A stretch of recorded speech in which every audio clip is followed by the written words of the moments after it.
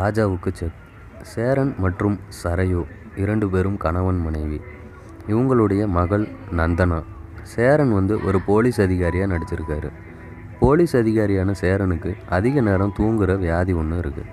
இதனால் மனக்கசப்பாகி பிரியும் மனைவி விவாகரத்து கேட்குறாங்க. மகளை வெளிநாட்டுக்கு அனுப்பி படிக்க வைக்கவும் ஆசைப்பட்றாங்க. 10 நாட்கள் மகளை தன்னுடன் வசிக்க அனுமதிச்சா விவாகரத்துக்கு சம்மதிக்கிறேன் அப்படின்றாரு சேரன்.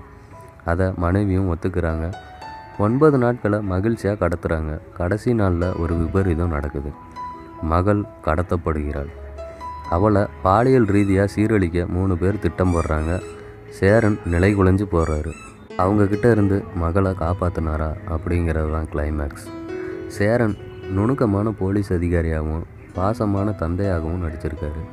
பிரிஞ்சு போக விரும்பும் மனைவியால் வேதனை, மகளோடு சில நாட்கள் வாழ வேண்டும் அப்படின்ற ஏக்கத்தை நீதிபதி முன்னால் வெளிப்படுத்துகிற ஆரம்ப காட்சியிலேயே மனசில் ஆழமாக இறங்கிடுறாரு.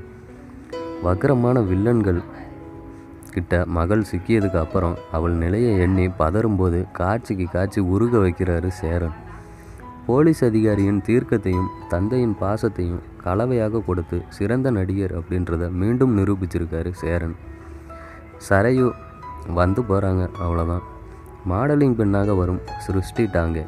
கொஞ்ச நேரம் வந்தாலும் நல்ல நிறைவான ஒரு நடிப்பு. மகளாக வரும் நந்தனா கதாபாத்திரத்தை உணர்ந்து இயல்பாக நடிச்சிருக்காங்க. ஆனால் தாய் தந்தை பிரியும் வேதனை அவங்க முகத்தில் இல்லை. வில்லனாக வரும் இர்ஃபான் பார்வையிலேயே மிரட்டுறாரு. ஆரம்பத்தில் மெதுவாக நகர்ற கதை வில்லன் வந்ததுக்கு அப்புறம் வேகம் எடுக்குது. சமூக வலைதள காதலில் சிக்கி ஏமாறும் இளம்பெண்ணின் வாழ்க்கையை பின்புலமாக வச்சு காட்சிகளை விறுவிறுப்பாக நகர்த்தி இருக்கார் இயக்குனர் சாய்ராஜ்குமார்.